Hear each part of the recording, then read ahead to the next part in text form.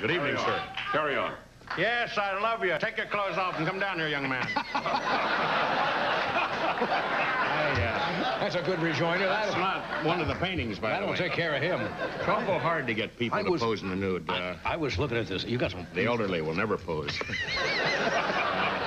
You don't see an elderly woman, in one of those magazines. I just got It's interesting, a woman 75, shriveled, Yeah. Nothing on pay. I'm not against people. I'm getting shriveled myself, especially... There, yeah. I'm looking for one. What are you looking for? I'm just looking for one. Take your time. You won't be graded until well after 8. Pencils down. Time's up. You people with the blue I books. can't find it now. It was the first and last day of spring. Oh, yes, that's here. Huh? Here, let me help Where you. is that? I just happened to see that. Do you know where that is? I know the book. It's right on the cover. Oh, look at it. Oh, here. That's it. The first and last day of spring. First and last day of spring. One woman asked me about these little black things. She said, "Are they licorice?" And I said, "Yeah, and they really stick to the town." But it's without, bodies flying in the air and everything. It does tell you these obviously are little trees. I say obviously. A lot of people, to me, it's obvious they're little trees. I painted them. And this is a little village. And then the bombs dropping. It's the first last day. A little comment. Yes, it is. It can happen, Well, let's hope not. Might not be in the spring. Might be late September. Yeah. I'm not big on predictions. Are you? No. No. You didn't get into art by entering one of those little matchbook ads. They're still out, Could draw the pirate, or have you seen those? Famous art school, you can draw. Yes, I have seen. And you draw the parrot or a little pirate, and you send it in. I did a combination and was still turned down. I did. You mean they turned somebody down? Oh, sure. I did the parrot, apparently on the wrong shoulder of the pirate, and then I did the pirate eating the parrot. And the guy sent me a heavy-duty letter. He said, obviously, you got big problems. Of course, I was writing from the place. Yeah.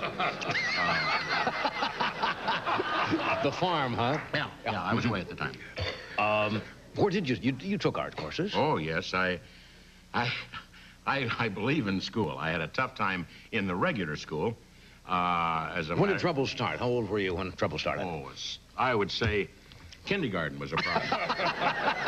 Kindergarten was a problem for me. I remember trying to make a clay rabbit and had all day. Usually you should be able to make one before lunch.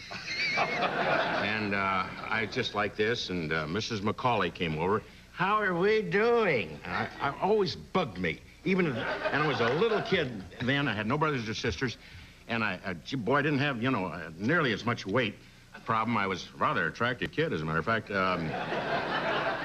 At recess, I got lucky, but at any rate, when the teachers say, and a lot of people say, how are we doing? What does this mean? Why can't you say, how are you doing?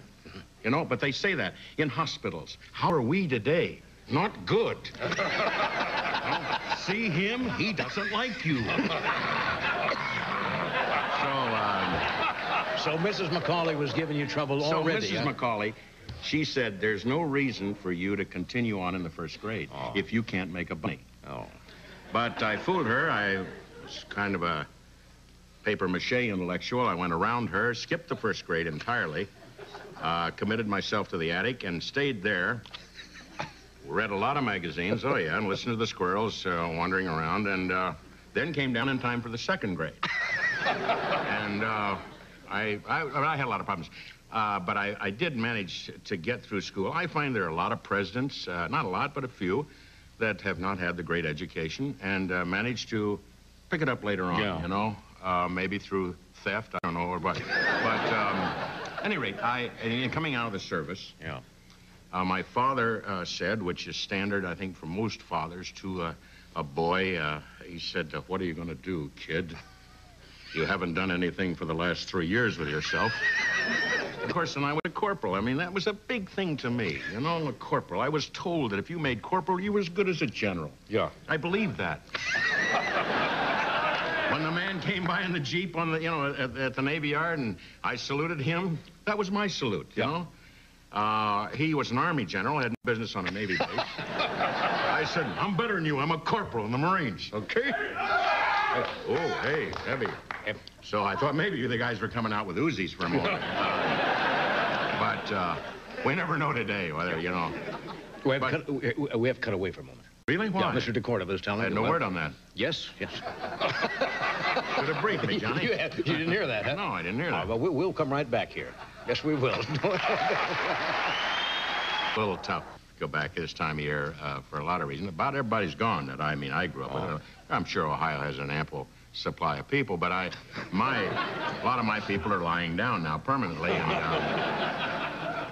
so I think that's my chief reason for not going. I got one cousin left, and he's a little tight with the turkey, and you know, you ask him for a little more, dark or white, and it's a lot of that. I'm tired of that gesture, by the way. Yeah. No. So I decided not to go back to Cincinnati, but... what was it like when you were a kid? When I was a kid, well, I was partially electrocuted by a Lionel train. I was at fault. I'm not blaming Lionel. I'm sure some guy from Lionel is sitting up. What did he say about our train coming? No, it was my fault. I had come in from a very snowy evening. I was petting the dog the wrong way to begin with, and so that's the only way you can get a dog's attention sometimes. Do that to his fur. Also do that, and you'll really get his attention. I love to do that on a good snowy day. You see a dog, you know, fairly stiff.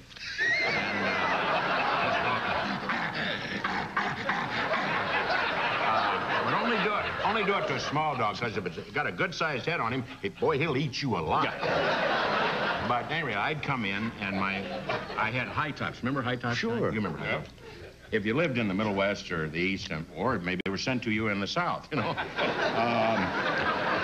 They were high tops. A lot of the people are laughing because they were children or weren't even born. But they were high tops and usually had a knife in your boot, so you could kill a guy in the fourth grade. Or get lucky on the turnstile. But I'd come in, my shoes were just soaked. Oh, boy. Apparently, we were cheap high tops, and the water went through, and I was setting up the train because Dad was resting. I was told he was resting. He rested for the first 7 years of... it was like this. Hey, how you doing? You know, it's interesting to see a guy really juiced to the gills and bombed. You know, here's a little rosy-faced kid, sort of angelic. I was in those days, and I'd put on makeup. A kid down the block was a little different from me. And put on little discs, you know, and I was trying to do the Nutcracker Suite and everything. And I'm looking at my dad, this is December 24th, you know, Christmas Eve. We're going to set the train up, and he's in a seersucker suit and a swimming trunks, you know. It was just the conversation. Kids never forget. I was an only child. You never forget anything. Two people really on you. My mother saying, "Get a bag." And I said, "Well, it's only 5 o'clock. Go anyway." Back to the dog again. So my old man's like this. Don't try to put the train together now. Your father was celebrating, was he? He was celebrating something. Yeah. I think that his old picture of Hoover fell off the mantle, and so, at any rate, I said, Dad, well, I asked that stupid question, you know, and having been an alcoholic, I understand it now. I said, how are you feeling? I never said, how are we feeling? How are you feeling? I'm fine. And my tongue flies out a lot, you know, and so I went over to kiss him, which, you know, even in the 30s you could do that. And most fathers would point, here, never here. So I get, full blast. And so it was at that time with wet shoes that I stepped on the track.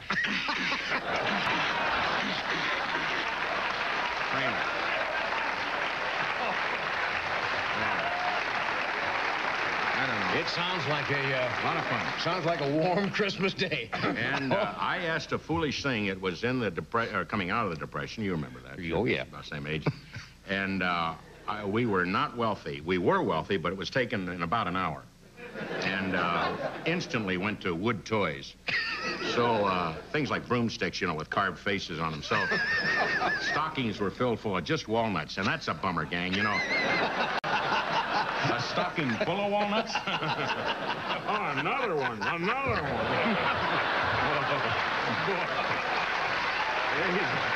hell-bent for.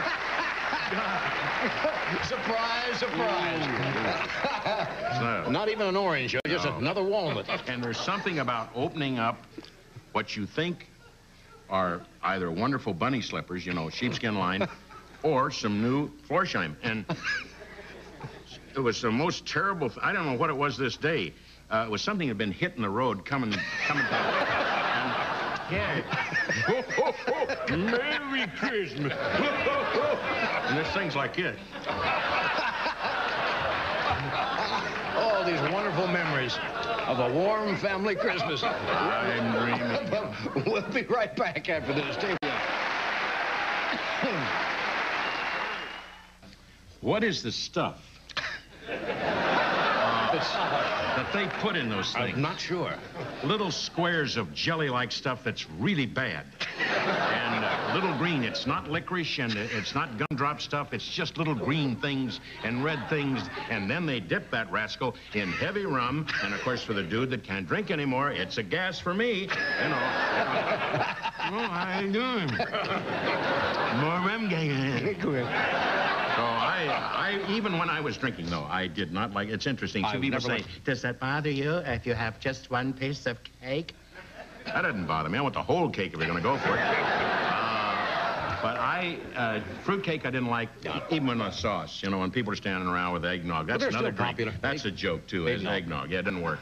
It doesn't work. You know, people get real cute and do this nutmeg, with a nutmeg. That, I don't know what that stuff is. It fell out of the tree early. And it's a lot of this. You'll love this. Merry Christmas to you. Uncle Ed, good to see you. And Uncle Ed's like,